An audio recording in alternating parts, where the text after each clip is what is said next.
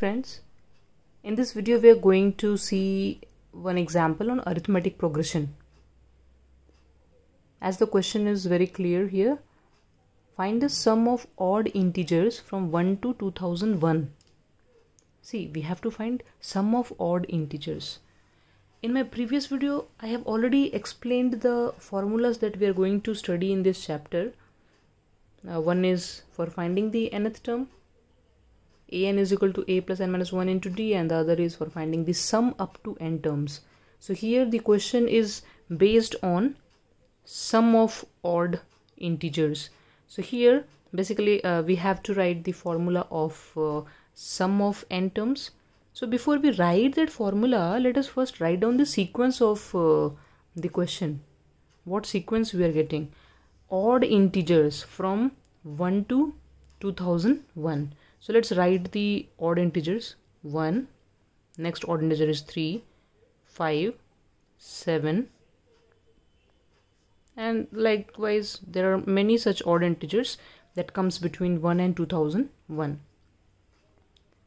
Now here, as we know, in arithmetic progression we have a term called first term, which is denoted by a. So here first term in the sequence is 1.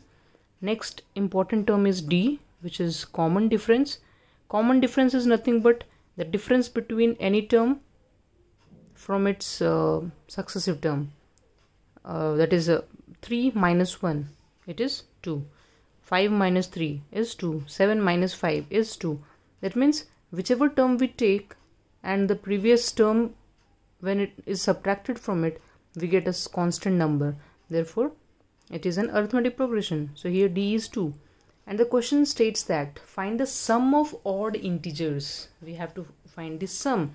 So let's write down the formula of sum. The formula is Sn is equal to n upon 2 into 2a plus n minus 1 into d. This is the formula for finding sum up to n terms. But do we know which term is this 2001? Because sum up to n terms is calculated by this formula, but we are not aware here that how many terms are there in this. That means we are not aware of the value n. We know what is a, we know what is d, but there is another term n which is to be calculated first. So let us find out that term. So here we will be using that first formula, an is equal to a plus n minus 1 into d. So from the sequence, first term is 1, n we are supposed to calculate, and the common difference is 2. And here an stands for the nth term. Here nth term is the last term. We have to find which term is this. That will only give us the number of terms, right?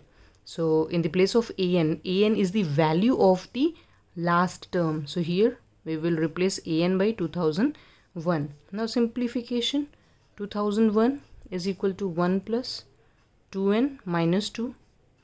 So 2001, here 1 minus 2 is minus 1, and then minus 1 is shifted to left hand side. It will be plus 1, and only 2n is left here. Now this is 2002, and when we bring this 2 to the denominator, we are left with value of 1 as 1001, isn't it? So our n is this, value of n is 1001. Now we can substitute it here for calculating sum up to n terms, sum up to 1001 terms. Manually it is very difficult for us to calculate the sum of 1001 terms, isn't it? So here that the thing which ease our work is this formula. So let's substitute the values. Here n is 1001 upon 2, then 2 times a is 1 plus again 1001 minus 1, common difference is 2. So here again 1001 upon 2, 2 plus 1001 minus 1 is 1000 into 2. So here also we have to, we can take out 2 common, which gets cancelled with this denominator. When we take out 2 common, that gets cancelled with the denominator, and we are left with 1001 into 1001 when 1 is added to this. So multiplication of these two numbers is nothing but 1002001. So this is how we calculate sum up to any given term. So here we had to find sum of 1001 numbers whatsoever it is in the form of odd integers as per this question.